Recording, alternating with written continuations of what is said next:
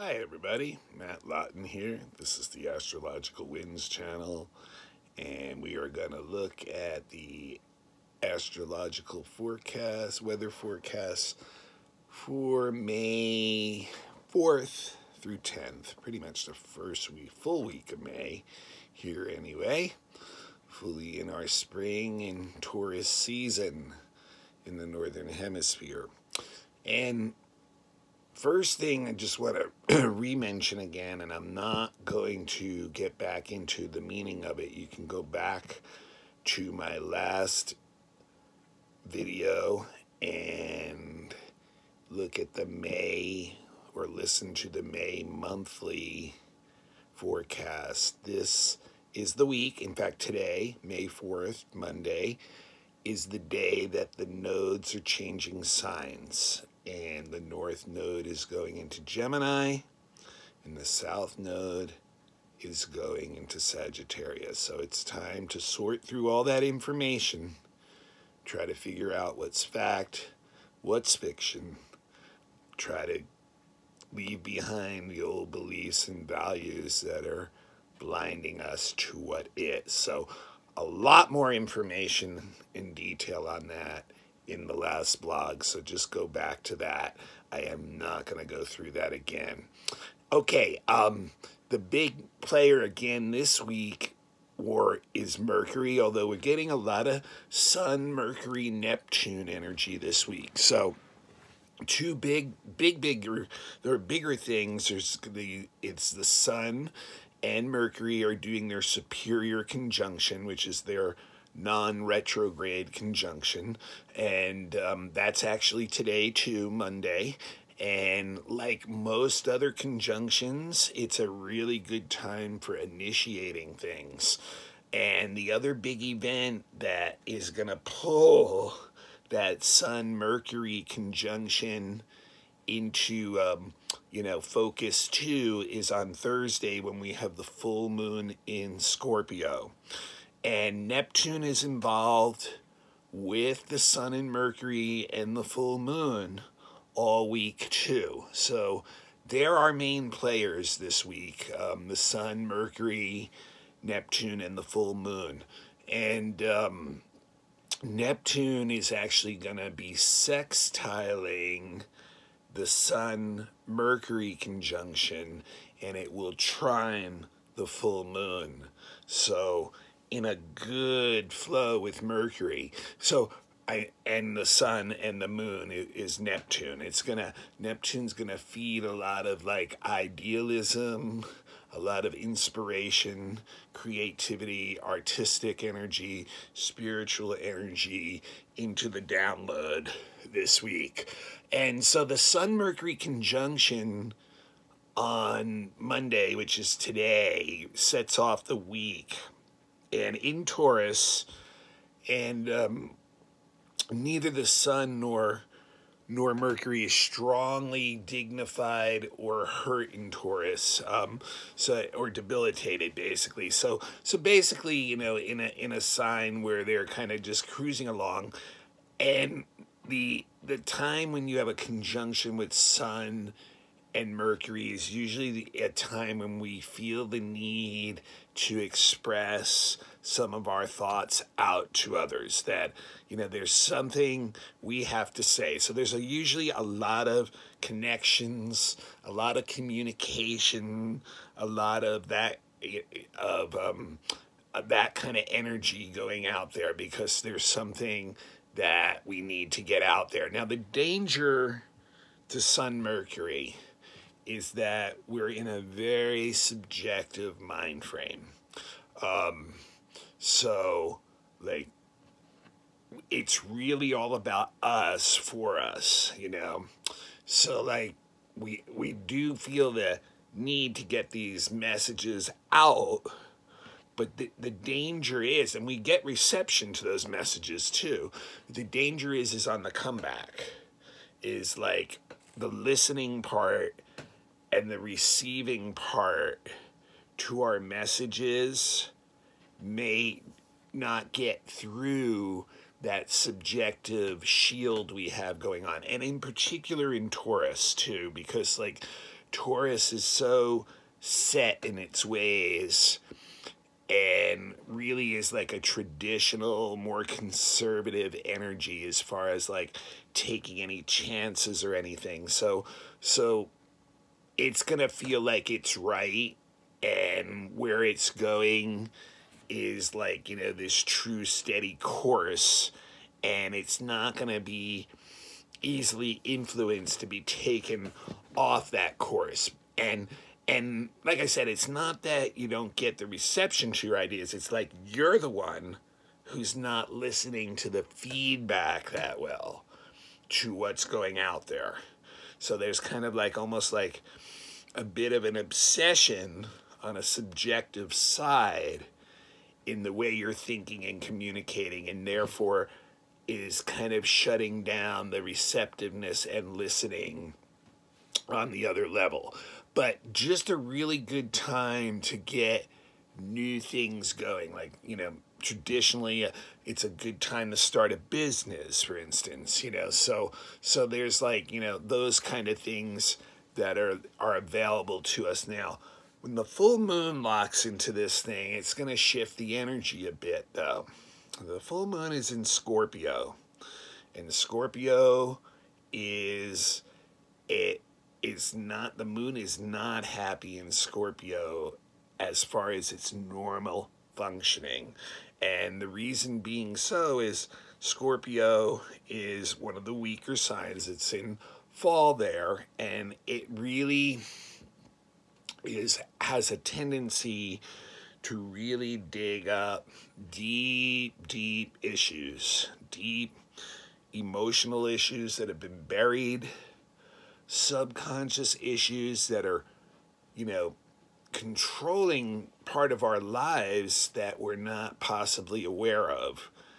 And so like Taurus and Scorpio create an axis together, and that's the resource axis.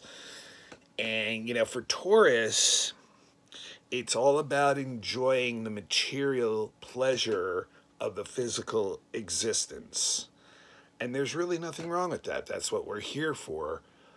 Unless we are using that material and those things and sweeping under the rug the harder emotional issues. Taurus doesn't really like to deal with deep emotional issues. It would rather stay in a nice rhythmic flow with knowing the emotions that come up and how to handle them. Well, Scorpio is like, well, I'm, you know, going to bring up these plate of issues from the underworld, your underworld, and, you know, have and shake up that Taurus like comfort zone. Taurus, when confronted with deep issues, has a tendency to sweep them under the rug, has a tendency to go for the comfort things instead and not deal. So Scorpio is like the guy that gets up in your face and makes you deal.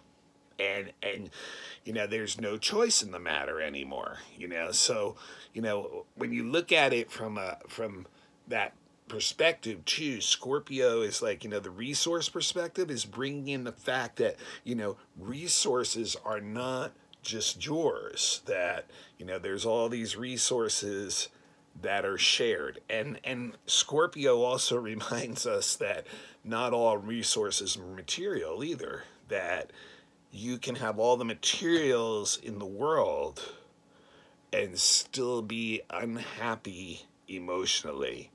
And that means you've been sweeping this stuff under the rug, not dealing with it. So Scorpio is going to confront the Taurus energy of Sun and Mercury, and is going to try to shake it up. I mean, you got to remember too, these are two fixed signs. So this is not, these are going to be like, you know, the two bulls that lock horns. They're not going to give very quickly.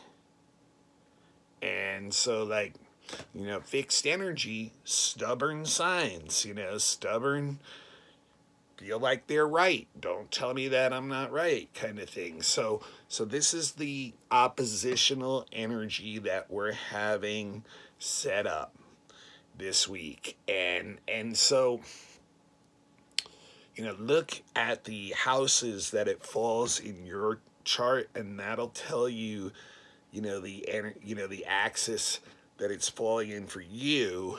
The house axis is that it's falling in for you, where these issues are going to come up.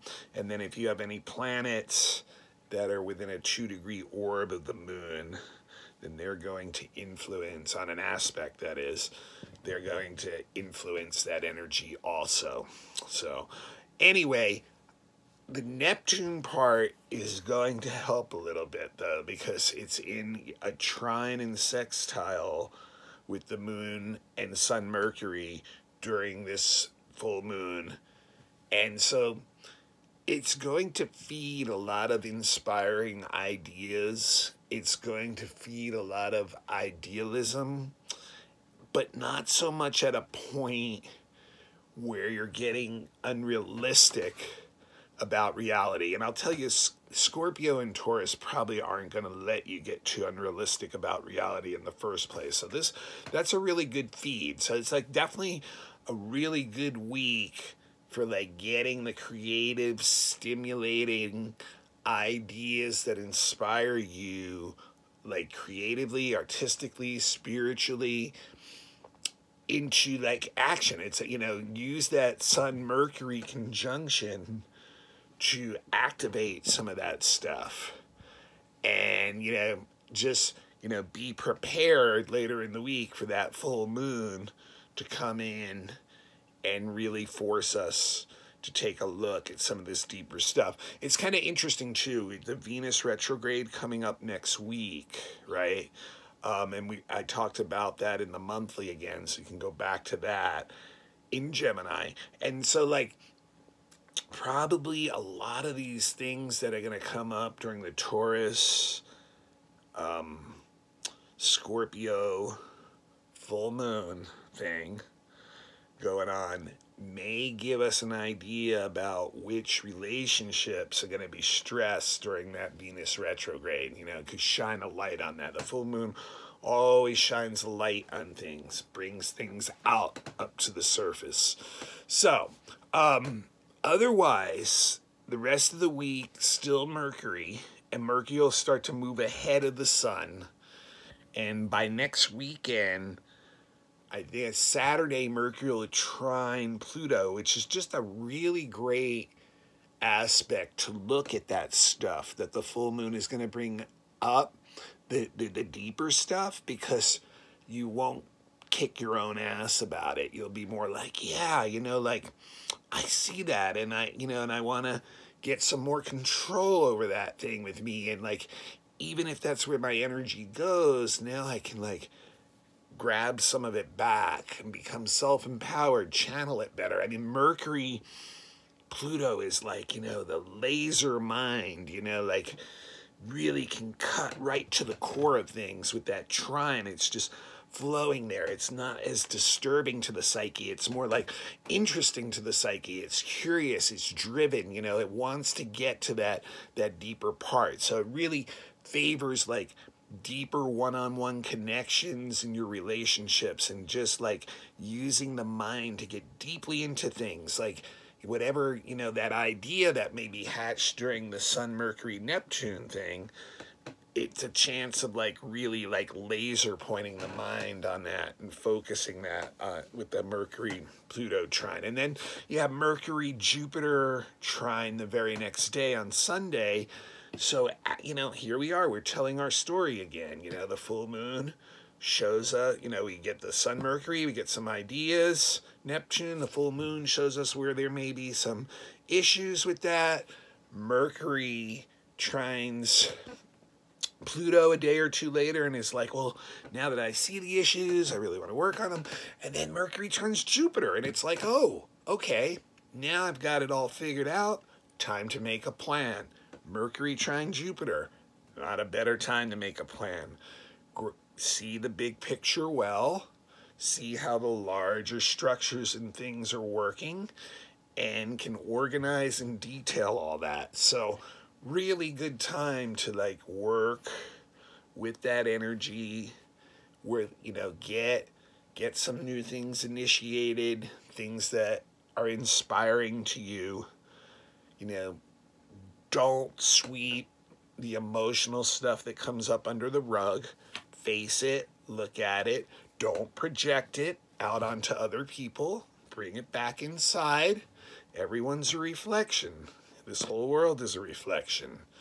So take that information, discern what you need from it, laser point it, make a plan. Sounds like a pretty good week. Yes, I know that full moon in Scorpio can be tough. And also, you know, there's, you know, the moon every day is moving, so obviously, you know, there are other times that during a day, certain times where it'll be stressed or in a flow. And so I think Tuesday we have a grand trine with the moon, Venus, and Mars, which is a real nice flow, really good for communications with other people and relationships and doing things with them. And then Wednesday we end up with a T-square with the moon and Uranus and Saturn, where it can be like tough to deal with the restrictions that, you know, things that are going on and make us want to move away. So like, you know, on the daily basis, and I don't do a daily thing, sometimes the moon, you know, can take our emotions for 2 or 3 hours or part of a day and kind of, you know, sweep us away for a little while. But anyway, real good chance to get some new ideas going, some new projects going, things that inspire us, and deal with the stuff that comes up. And get ready next week for that Venus retrograde. And remember, North Node in Gemini now, so our job for the next 18 months, discern the facts from the fiction in all this information that we're getting. All right, until most likely next week, this is Matt Lawton, the Astrological Winds channel. I'm available for all kinds of astrological services, elections, horary readings, predictive readings, anything you might need. So it's Matt, MATTHUE 823 at gmail.com if you'd like to get in touch with me. Thanks for following the Astrological Winds channel. Please become a follower on YouTube, and please spread it around to other people who might be interested. Thank you so much.